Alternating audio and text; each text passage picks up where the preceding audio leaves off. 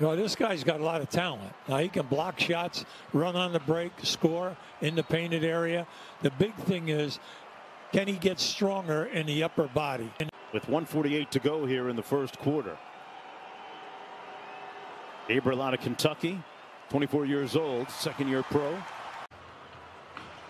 Alexander Walker tried to quick shoot the defense. Green blocked it, but they got the follow, and Mannion up court.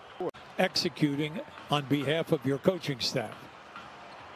Lozada picked up his dribble. Jackson Hayes took it right into the body of Jordan Bell, and lead is down to 9. Little give and go. Mannion fouled and counted. Nico Mannion with the bucket and 1. Mannion's father, Pace Mannion, former NBA player with the Utah Jazz. Jackson Hayes takes a quick 3 and misses badly. And Mannion back up court the other way. Jordan Bell, little turnaround off glass. Rattles halfway down and out. With the Warriors on defense right now. Golden State makes all of their shots in the mid-range game and going to the basket. At the other end, New Orleans gets in there, but it comes down to execution that you've had, because you've had them for every single quarter.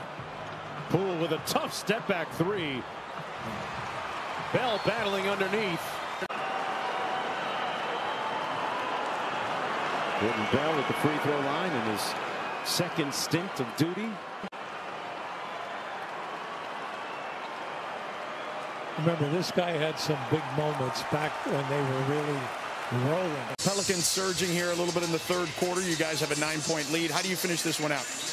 Well, we turned it over a little bit in that quarter that led to some runouts for them. And then the knee injuries that he had to go through. He's been a little bounced around physically. It's good to see him healthy. Kyra Lewis just ran into Pascal. The Pelicans a little bit out of control on that sequence. Mannion inside Bell. Missed the slam. Got hung on the rim. But if Golden State hangs on to win, they would move back into 8th place. All of it irrelevant until Sunday afternoon on ESPN at 3:30 Eastern time. Alexander Walker out top, guarded by Toscano Anderson. On the drive, blocked by Bell, but he got his putback to go, and the Pelicans take a 1-point lead.